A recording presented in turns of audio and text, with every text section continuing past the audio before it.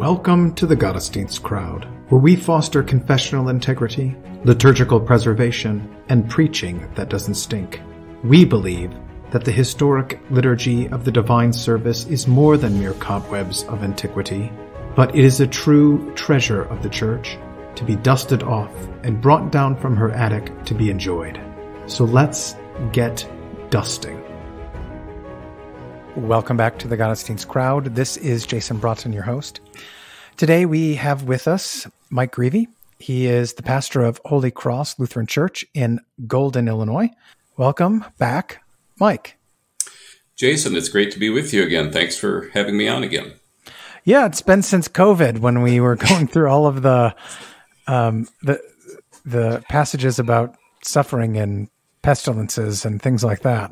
That's right. That was a very good thing to do, and that was a very fruitful thing to be doing, I think. Although if I'm being honest, I admit that it's a little bit nicer to be with you this time than last time in that regard, but a little more pleasant anyway. Yeah, so. True.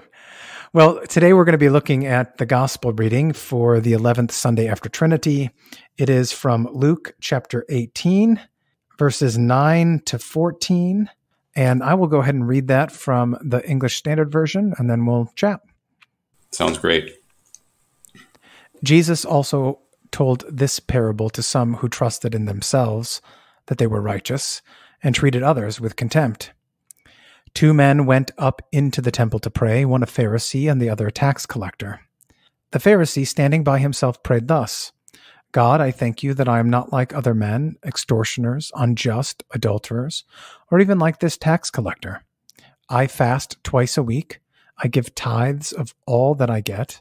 But the tax collector, standing far off, would not even lift up his eyes to heaven, but beat his breast, saying, God, be merciful to me, a sinner. I tell you, this man went down to his house justified rather than the other. For everyone who exalts himself will be humbled, but the one who humbles himself will be exalted. All right, so context-wise, what is, if any, context that kind of helps us understand the broader, perhaps, meaning or understanding of what Jesus is teaching or addressing to those who trusted in themselves? Yeah, sure. Well, if you go back... if we go back a few chapters to Luke 14, for example, you have when Jesus went into a house of one of the rulers of the Pharisees to eat bread on the Sabbath, they were watching him closely, and there's this man with dropsy that's there. And then Jesus says to the lawyers and the Pharisees, is it lawful to heal on the Sabbath? And they don't say anything. And so then he goes on to speak a parable to those who were invited, noting how they chose the best places. And one of the things that he says is repeated in Luke 18 here. So at the end of Luke 18, the text you just read, verse 14, at the end, Jesus says, for everyone who exalts himself will be humbled, and he who humbles himself will be exalted. And he says this same thing in Luke 14, verse 11, when he's talking about taking the lowly place. He says, whoever exalts himself will be humbled, and he who humbles himself will be exalted.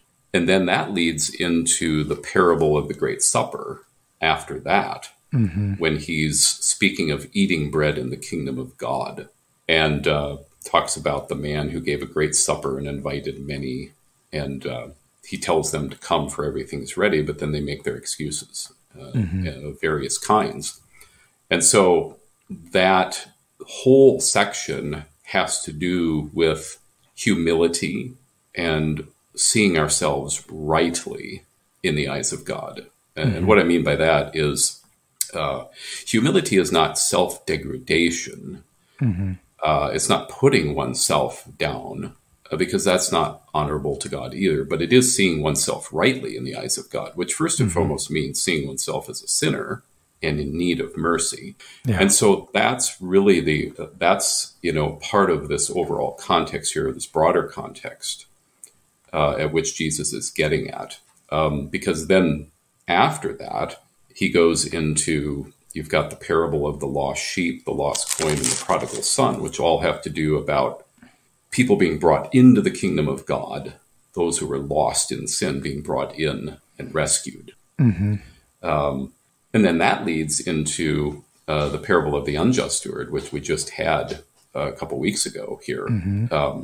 And the teaching there gets a little more directed to, it's really directed toward the disciples there. It's directed to the Christian as to what we should be doing with our mammon, how we should be using it to the glory of God and for the benefit of our neighbor. And that we can't ultimately serve two masters. We can't serve God and mammon.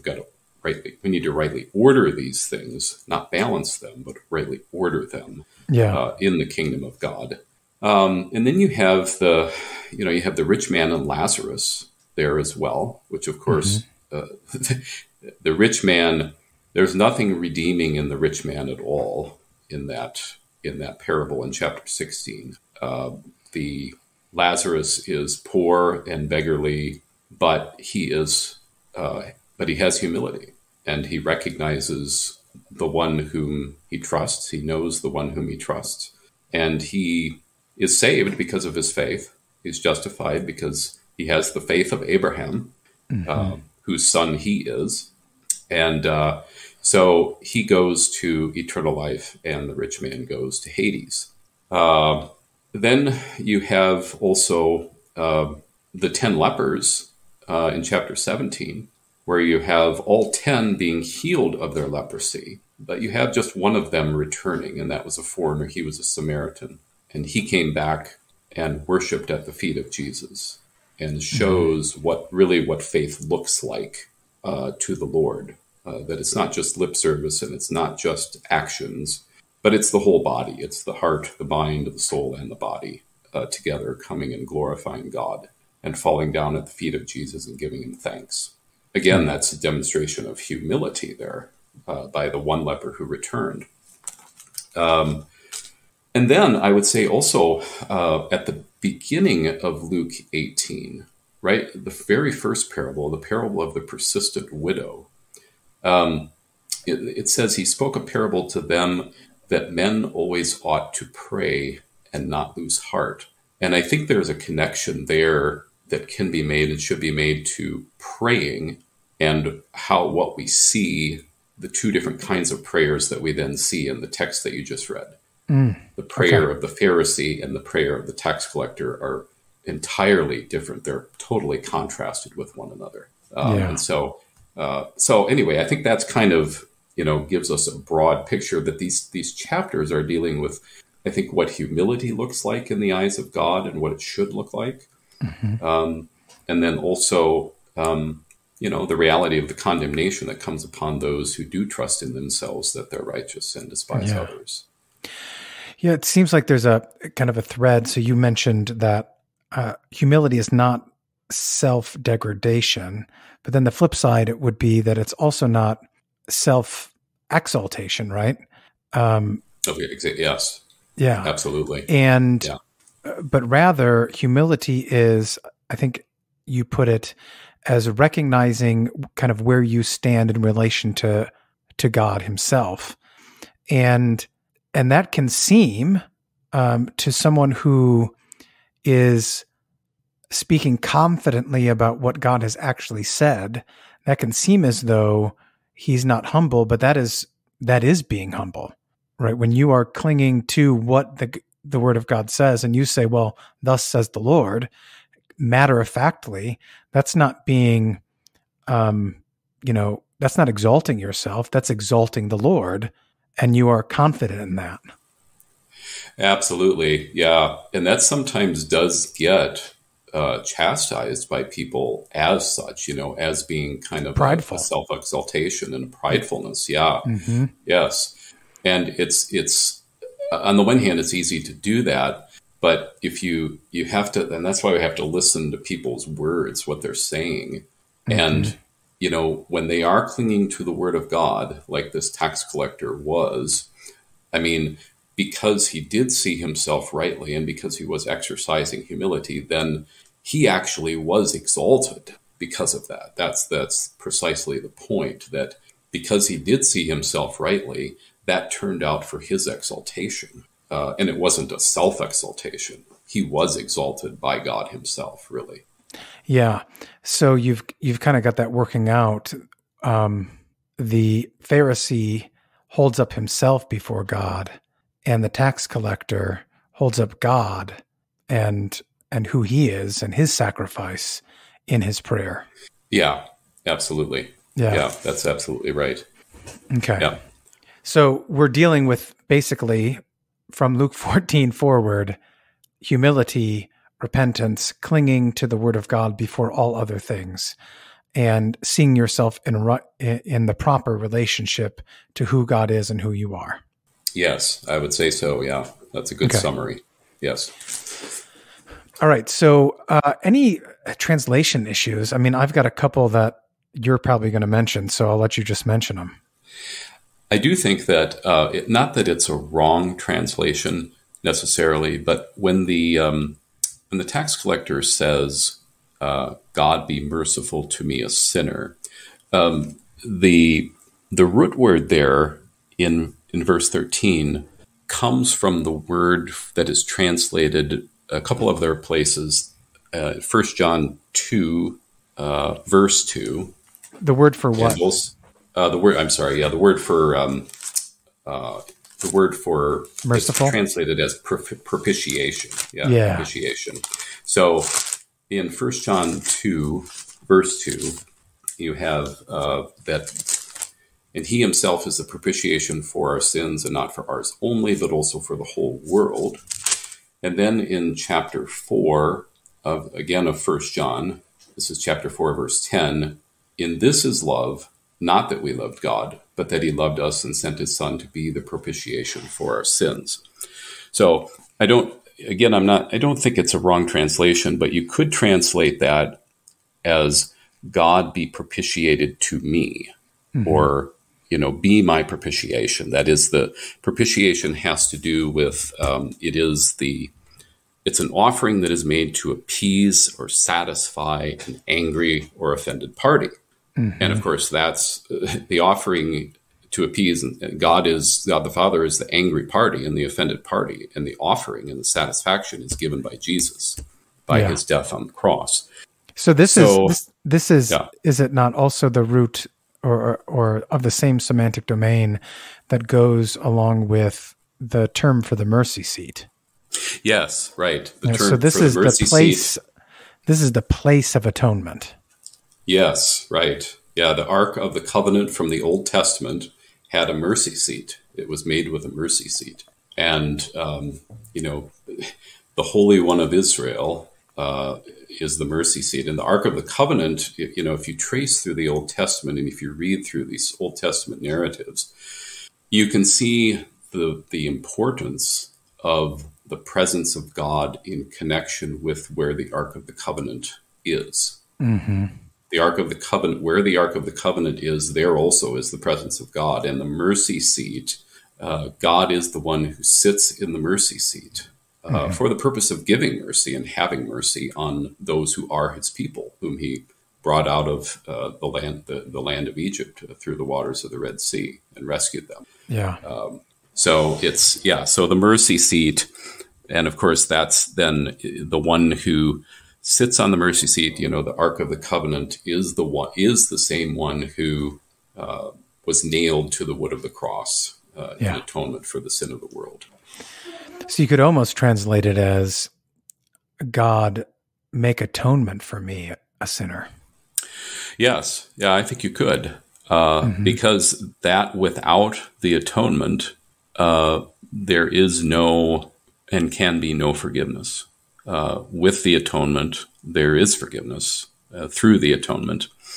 As we maybe a little bit later, after we get through these things, maybe we could talk a little bit maybe we could talk about a little bit more of the doctrine of justification when we get into maybe a few doctrinal things more so. But I'll save that for a little bit later, if that's all right. Yeah. Is there anything in that same verse? They translate it, God be merciful to me, a sinner, but the Greek has the definite article. Is that important here? Oh, okay. Yeah, I didn't notice that. So God be merciful to me, the sinner. Is that? To hamar to right. Yeah, right. God be merciful to me, the sinner. Yeah. Yeah. I think it is, because it's more specific. It's not just speaking. It's not just a generalized, I'm a sinner among sinners, but here I am, the sinner. I stand before you as the sinner here in the temple, which is where they were at. It's almost as though he is aware of the promises that God makes atonement for sin at the temple. And so he barely, while he's there, all he can think about is, you said that you atone for sin here. I'm the sinner. Yes. Like not the only one ever, but I'm that one. So you said that you atone for sin. I'm the one. So that means maybe so that you've made atonement for me. So he's totally focused on who God is and his relation to him, whereas the Pharisee seems completely oblivious to any of that. He's not focused on the daily sacrifice, and presumably that's when they're in the temple, right? During the daily sacrifices, either morning or evening. Right. Yeah. Yeah, exactly. Yeah. And I found it, as I was looking at this earlier, I find it interesting that there are three things that the Pharisee is doing that Jesus teaches elsewhere are to be done by Christians. He's praying, and then he references his tithing, and he references his fasting. Yeah. Three things that Jesus assumes that Christians will do. I mean, in Matthew 6, he teaches us very clearly. But in doing that, he teaches also how not to be when doing them. When you pray, don't be like the hypocrites. Yeah. When you fast, don't be like the hypocrites. When you do your charitable deeds, don't sound a trumpet before you as the hypocrites do in the synagogue or in the streets. So there's the warning of how not to be, and then the teaching on how to do these things in faith. So it's also, I think, then we can look at these things and say, okay, well, what the Pharisee was doing here, praying is not a bad thing in and of itself. Tithing is not a bad thing. And fasting is not a bad thing. However, when they're done without faith, they mean nothing to the Lord. They are nothing to him except dirty rags. And it's interesting, back earlier in both in Luke's gospel and it's also in Matthew, when Jesus is speaking his woes upon the Pharisees. One of the things that he says, and let's see if I think I had that here, and now let me see. It's in Luke chapter 11. And so in the midst of speaking his woes, which there are about 7 of them, he says, "But woe to you, Pharisees, for you tithe mint and rue and all manner of herbs, and pass by justice and the love of God. These you ought to have done without leaving the others undone." Now, in Matthew's account of that same thing, Matthew also mentions Jesus. And that's in Matthew 23. This is verse 20. This is verse 23. "Woe to you, scribes and Pharisees, hypocrites, for you pay tithe of mint and anise and cumin, and have neglected the weightier matters of the law, justice and mercy and faith. These you ought to have done without leaving the others undone." So, in other words, you ought to have done the things you were doing, tithing and so forth, but because you neglected the weightier matters, justice and mercy and faith, the love of God, so forth, you're not right with me. You need the weightier matters also. Yeah. And you must have these in order for the praying and the tithing and the fasting to mean anything to me. Yeah. So we usually hear that in our ears as we don't need to do the praying, the tithing, the fasting, so long as we have the weightier matters. And that's not what Jesus is saying. Yeah. That's not what he's saying at all. No, he makes very clear.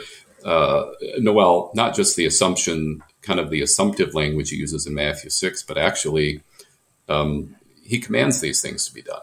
Yeah. Praying, tithing, fasting are actually commanded by our Lord, so we should do them as Christians. Yeah, that's right. So, any other translation issues that you ran across? It's not a huge, I guess it's maybe just a preference. Not necessarily, again, that it's a wrong. I think the ESV says, I fast twice a week. I give tithes of all that I get. I think that's what it said. Yeah. King James says, I give tithes of all that I possess. I guess it's just a preference. It's not really a wrong translation per se. So, but other than that, I didn't really, unless you had anything else, I didn't really notice any, glaring translation issues. No. I mean, just really verse 13 with the be merciful. Yeah. It's certainly not less than mercy, but there's more to unpack there that the preacher would do well to unpack, particularly given the context of the parable itself in the temple, probably during the daily sacrifices and what was going on there. Absolutely, yeah. The atonement is what gives the mercy the meat. The atonement is the meat of the mercy. Yeah, the sacrifice. Yeah. Absolutely. I did think. Yeah, go ahead. Well, I was just going to say, at the beginning of this, I found it interesting that in verse 9, the text says that he spoke this parable to some who trusted in themselves that they were righteous and despised others. So there's a pointedness to this parable as well, that he's not necessarily speaking it directly to everyone. However, we can't go too far with that, because certainly there is a warning in the parable to the Christian, within the parable itself. But he is being very specific here and pointed with who he's going after, because he is going after the Pharisee. I mean, he really is. And this is not just, like it was in another spot where, I can't remember where that is exactly right now, but the Pharisees perceived that he was speaking a parable against him. Well, here he's very pointedly speaking a parable against the Pharisee. I mean, it's full throttle. Yeah, it's full throttle. But there's still a warning in there for the Christian as well. Yeah, there's no sense in this case that Jesus is a British person. Where you're talking to some Brit, and you're like, I don't know, was that a compliment, or did he just insult me? I think he insulted me. No, this is really clear. Yeah, it is abundantly clear. Yeah, it absolutely is. Yeah, he's going after the Pharisee because there's nothing there that is good in them. Yeah, they're whitewashed tombs. Yeah. Okay, so we already kind of unpacked the hilaskomai, the be merciful, right? And we already kind of looked at a little bit, and maybe it would behoove the preacher to talk about the daily sacrifices and what happened during those daily sacrifices, perhaps even going, back to Exodus and Leviticus when they're commanded, what the point of those daily offerings were, to kind of fill out the context. This is their going to church. So absolutely. Yeah. So given kind of that context, I don't want to get too far ahead, but given that kind of context, what kind of ideas would be percolating in your mind to approach preaching to the congregation who have come up to God's temple, his house, in our midst, to pray, and then to receive the meat of the atoning sacrifice? What sort of things are we trying to get to the hearers who are actually there? Because it'd be easy to preach against those who aren't there, but who are actually there. Right. What sort of things do we need to keep in mind to address this to them, and not just kind of explain this is what's going on? Yeah, I think good. I think there's a few things, because and one of them is the fact that both the Pharisee and the tax collector were at the temple. They were at church. Okay. So one of the things would be a warning, in the sense that our justification before God does not come simply from being at the temple, simply from going through the motions and simply being there. There is something that is actually required of us while we are there, and that is the ears of faith.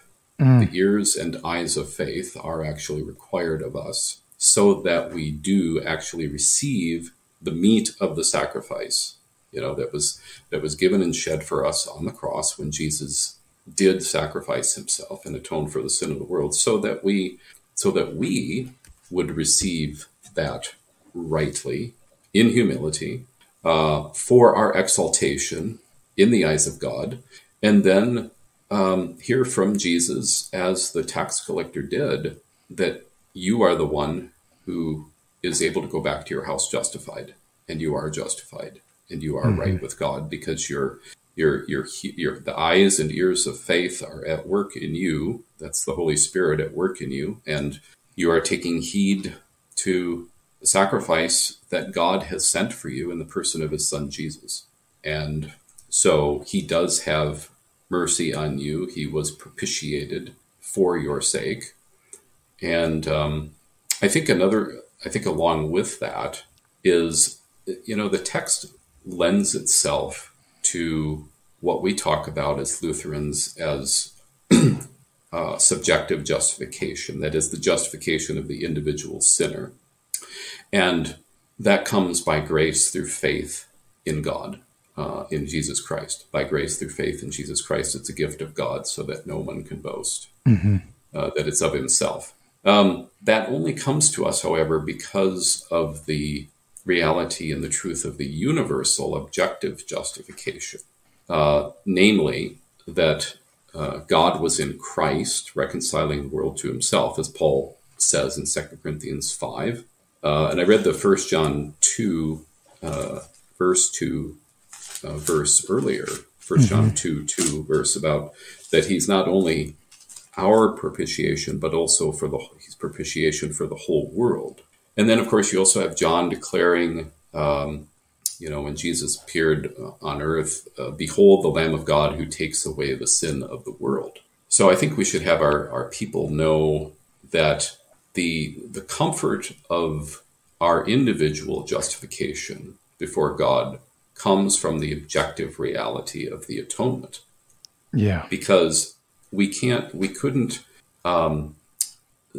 would not be able to have the comfort that we do and the certainty that we do as individuals unless we had the certainty that he did it for the world. Because if he didn't do it for the world, then who did he do it for? Maybe he only died for my neighbors across the street, and maybe he didn't die for me, or maybe he only died for you and not for me, or vice versa. You don't know my neighbors, apparently.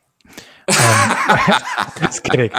But I think you bring up a good point, because, and I've talked to Ramirez about this, and Robert Preuss has talked about this in his writings, that there's nothing in the Bible that says, that God sent his son to die for Mike Grieve, right, or for Jason Braaten.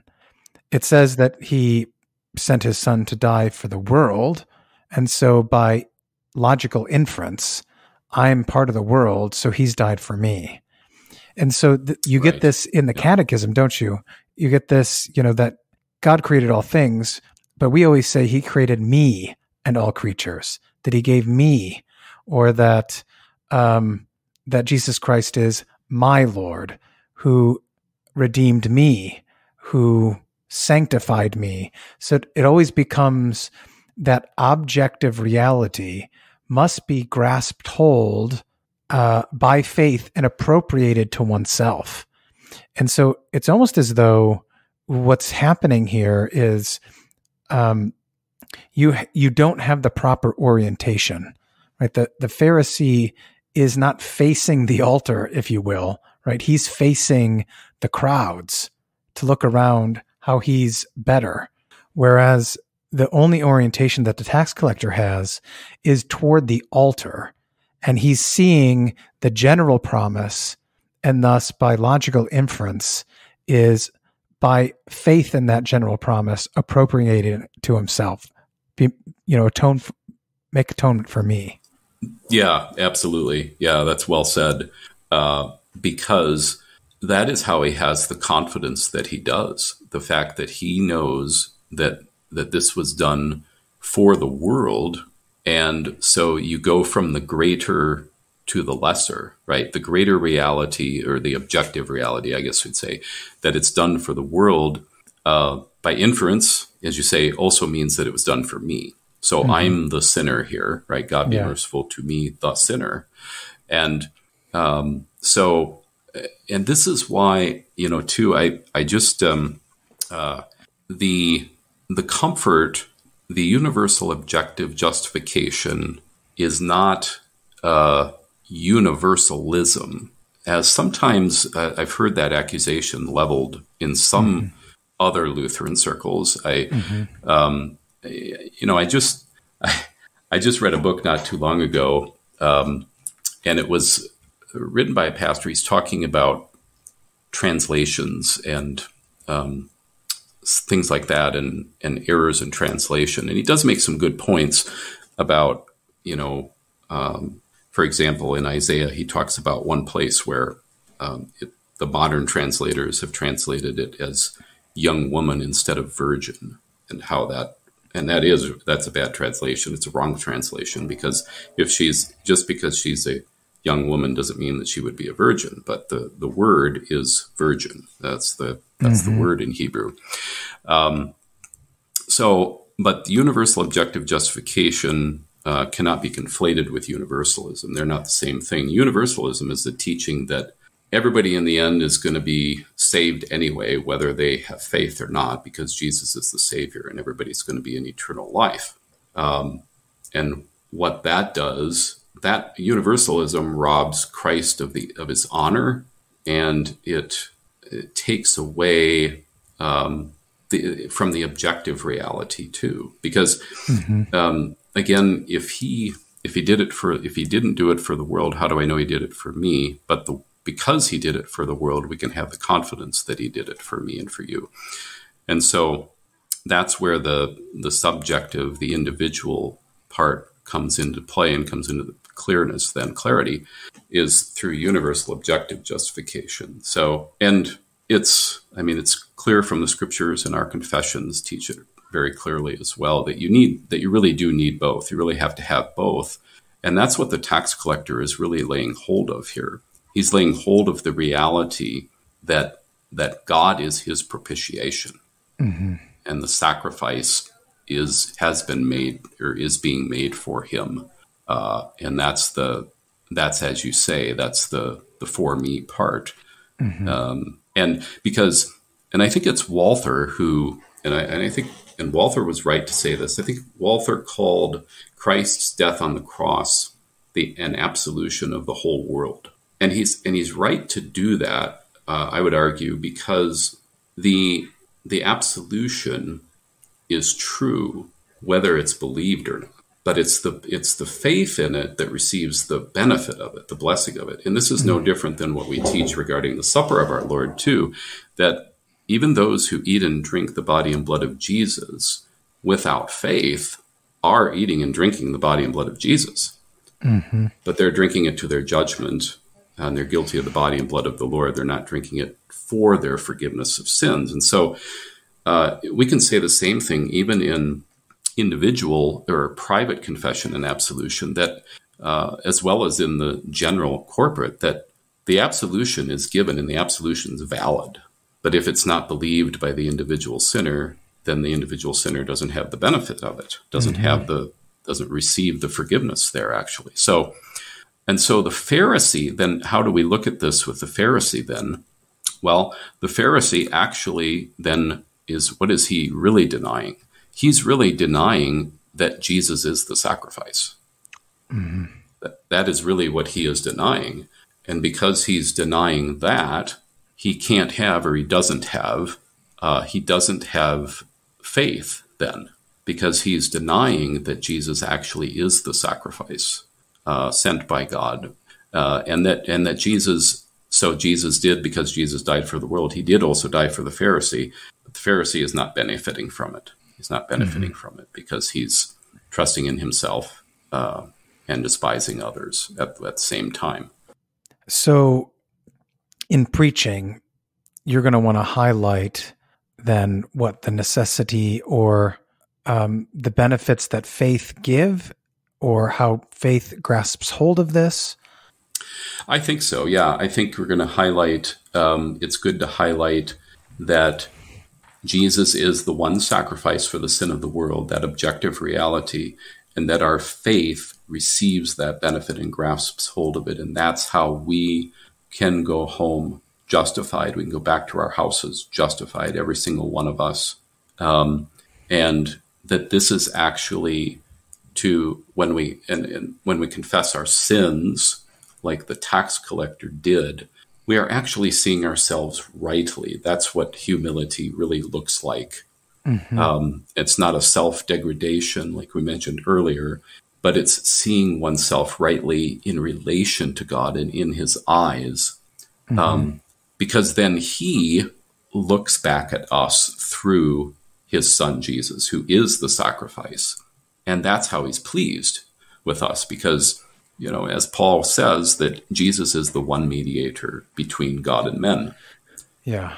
So he's the propitiation, he's the sacrifice. And so we look to him rather than, as you mentioned earlier, the Pharisee was he was looking at everyone else and using really the measurements that the world uses.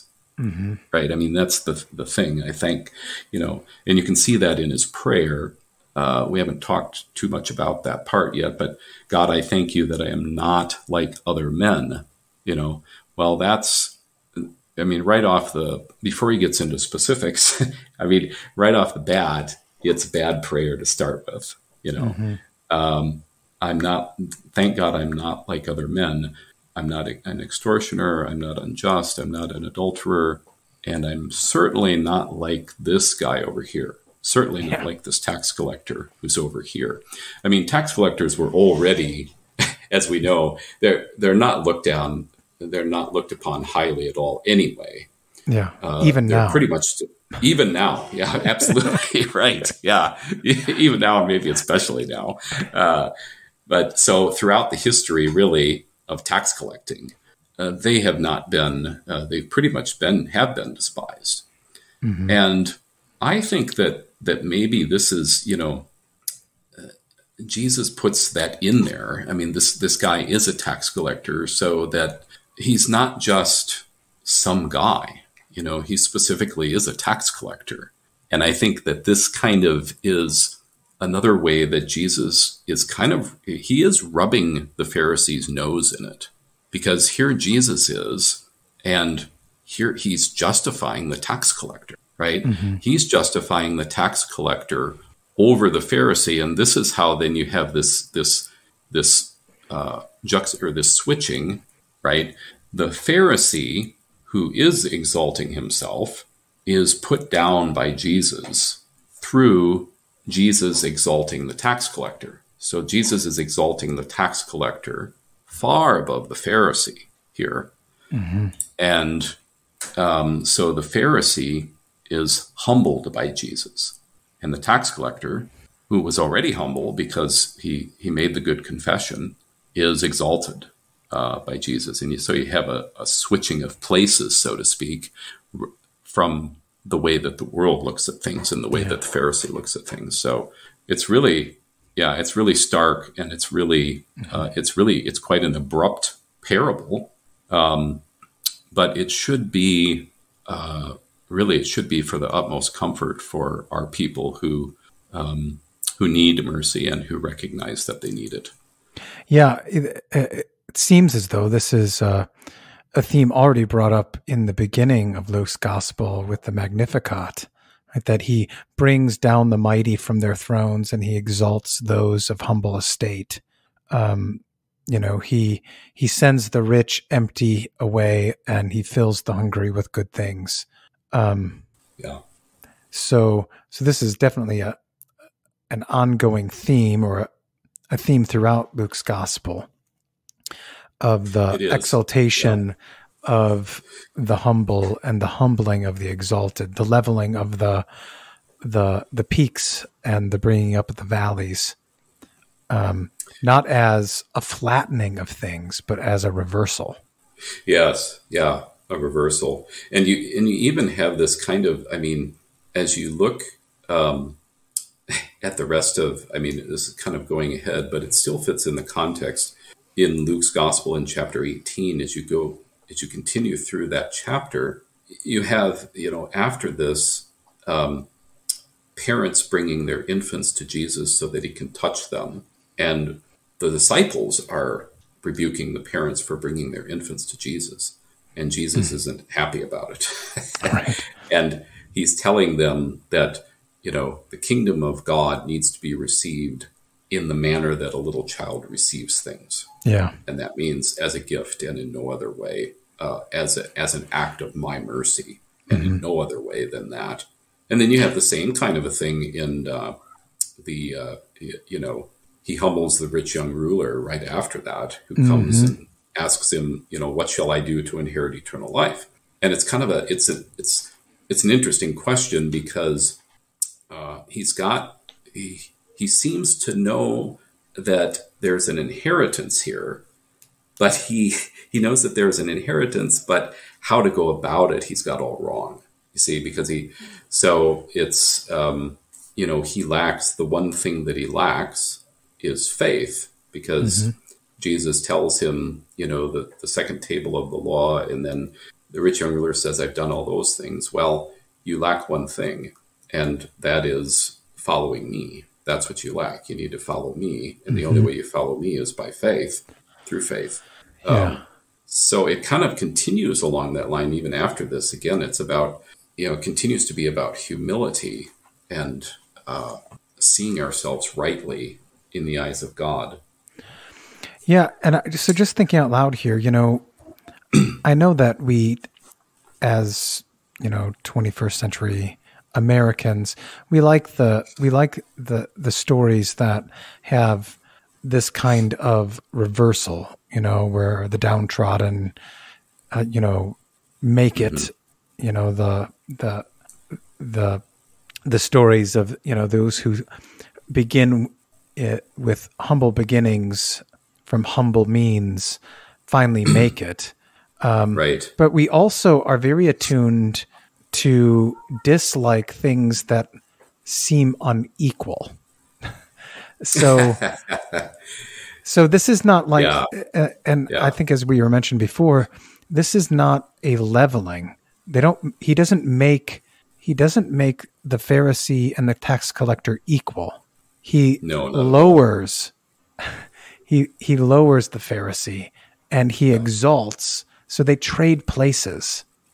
And this is not a comedy in our sense of the word comedy, right?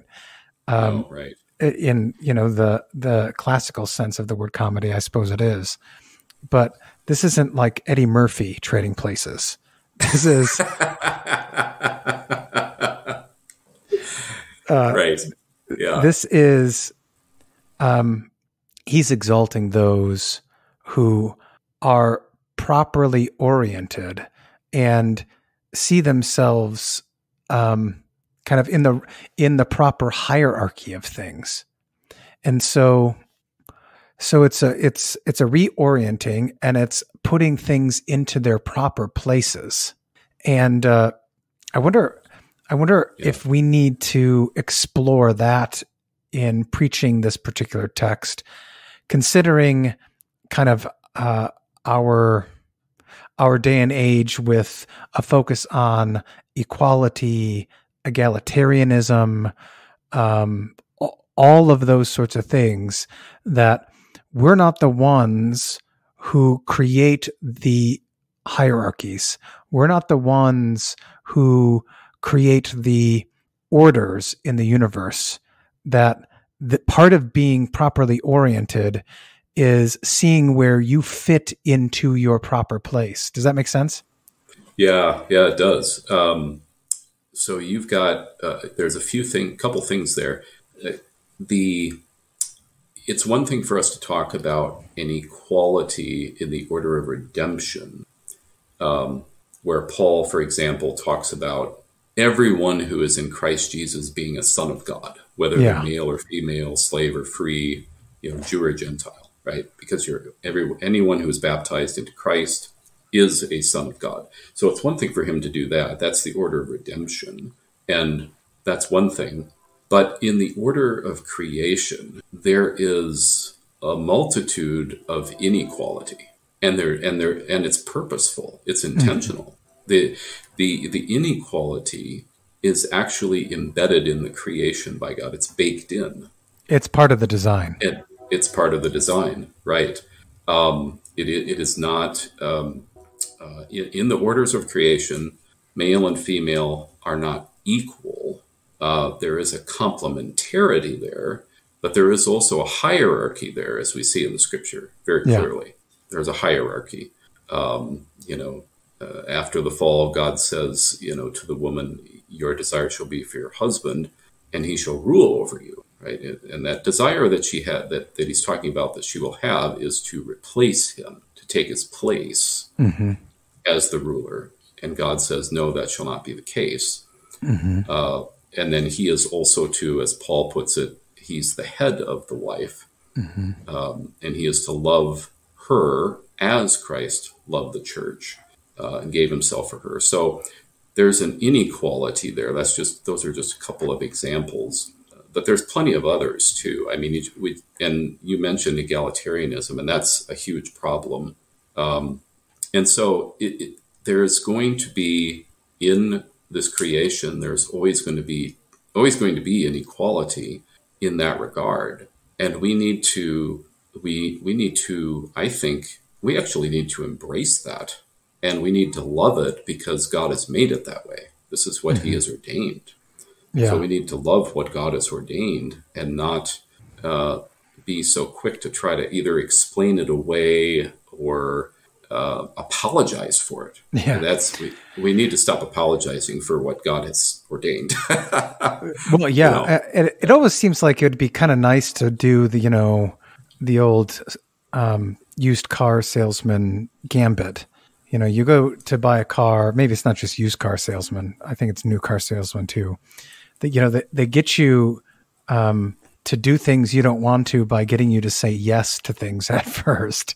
It's a pretty car, isn't it? Yes, it's it looks real sleek, doesn't it? Yeah, blah. All of these where you're saying yes, and like, oh, how about we take it for a test drive? And you're already saying yes, and so you say, you're kind of manipulated by this. It'd almost be kind of neat to try to run that gambit in a sermon in this sort of way. Where you get them agreeing, that the Pharisee's bad, because he's not humbling himself. He's not orienting himself correctly to who God is and under his word. And then you'd say, and you guys wouldn't do that. And then you start reading these passages that say, submit to your husbands, or to see what their reaction is. All the passage, or just find all the passages that make us kind of, as 21st century Americans initially kind of bristle at, to read those aloud and just let them sit there to see kind of as in a mirror, look, you do the same thing, only under different circumstances. Right. Yeah. To say, it's shameful for a woman to not have her head uncovered in church. Right. Just read that out loud in the middle of your sermon. Right. Yeah.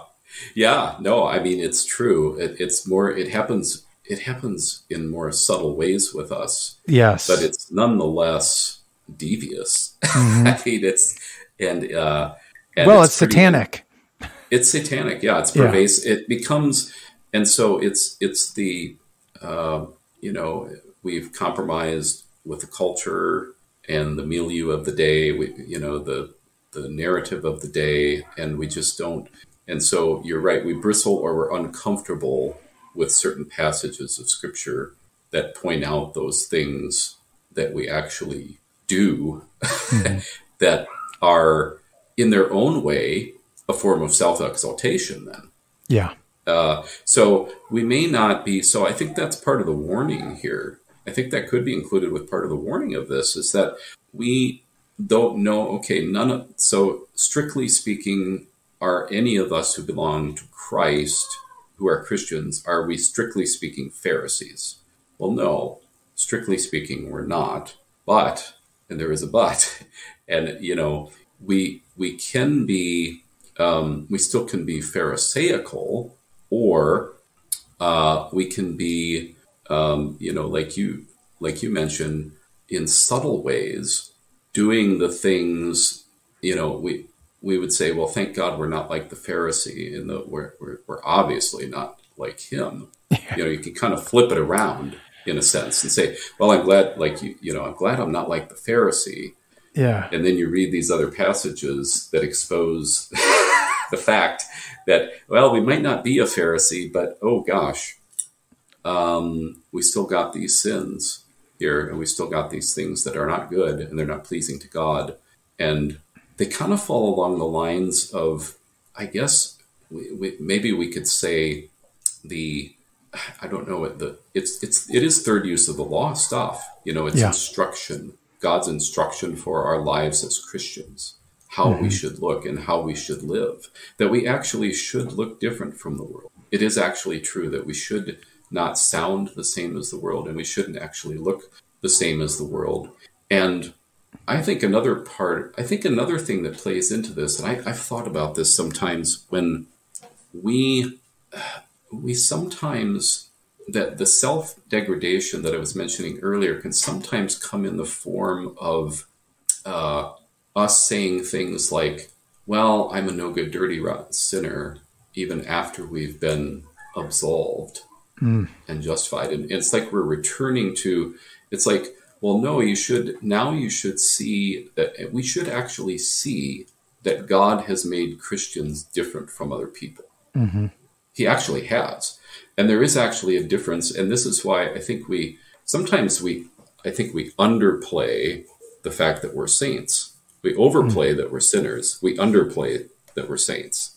And so what should saints look like? How should saints live?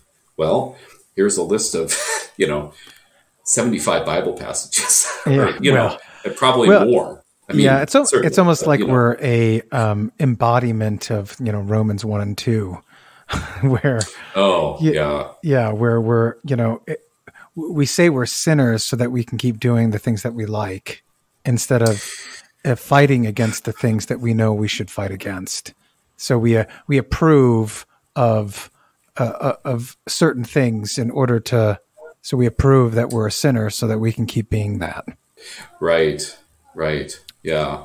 And it's kind of and that ends up being, kind of the Romans 6 problem then, shall we continue in sin that grace may abound? Exactly. Well, certainly not. Mm-hmm. How should we have died to sin live any longer? Right. So it does.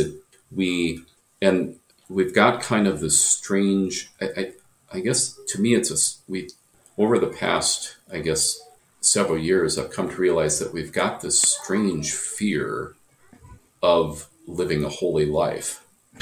Yeah.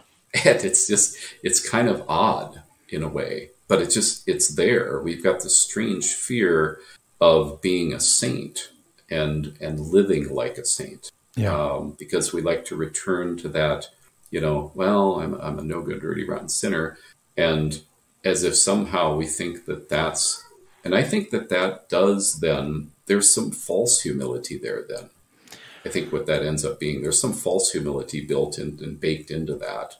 Well, and we don't believe, on top of that, we don't believe that the life of holiness and righteousness that is laid out before us in the scriptures is appealing or good. Yeah.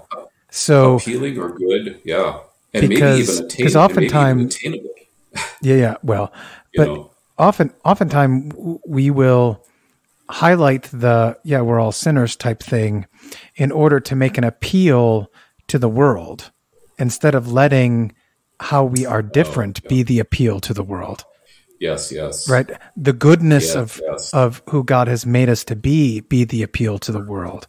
The fact that we are able to rejoice in suffering, the fact that we are able to laugh in the face of death and destruction and cry, that we have those things that make us different, and yet our appeal is to what they already know. They know that they don't do what's right before God. Instead, we should let the difference between the sons of light and the sons of this world be the thing that calls them to it. Yes, yeah. Look what you could have, right? Yeah. Look what if you're missing out on, and what if you were different than what you are now? Yeah. Wouldn't that be nice? Instead of kind of playing to the samenesses, play to the differences, and focus on how to the higher things, to the higher things that the Christian has, and the fact that then that goes back to that kind of goes back right back to the parable that God has exalted us, and He's given us these great treasures, and He expects us to believe them, and He also expects us to live according to them, and to trust and to trust that the Holy Spirit will actually do what God's word says He'll do. Yeah. In our lives, and He will actually bless it too. He'll bless the marriages that are lived the way God intends for them to be lived. He'll bless the families where the fathers and mothers, raise their children in the training and admonition of the Lord, and the sons and daughters honor and obey their parents. And He'll bless these things tremendously.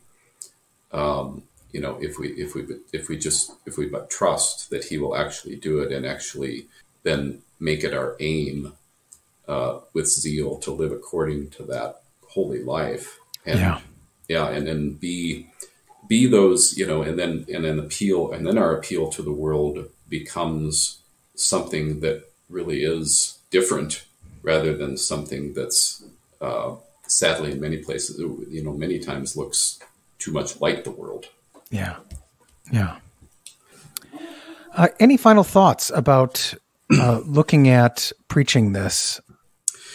I think, just to one thing that the pastor could do in preaching also is to commend to our people prayer, fasting, and tithing. We just had the parable of the unjust steward a couple of weeks ago, and that certainly fits in with tithing.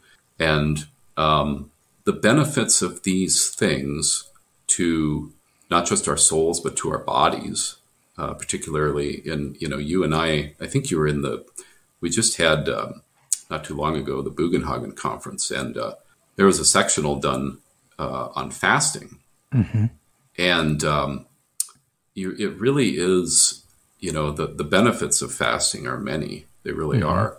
And we should be willing to take those up a little bit more than we do for the benefit of our bodies and our souls. We kind of, I think it was in one of the other podcasts when you've had on Peterson, I think one of the things that I remember him saying is that we train the body in order to train the soul. And it wasn't his original thing. He got it from somewhere else. But the point being that we do need to train our bodies and, get them fit and so forth. So I think we could, in our preaching, I think we can commend, and I think a reminder would be good to our people that Jesus is not saying that praying, tithing, and fasting are bad because the Pharisee was doing those things. But then bring those guilt things, by association. Yeah, exactly. But then bring those things into the proper place and the proper perspective for Christians and say, no, these things are good,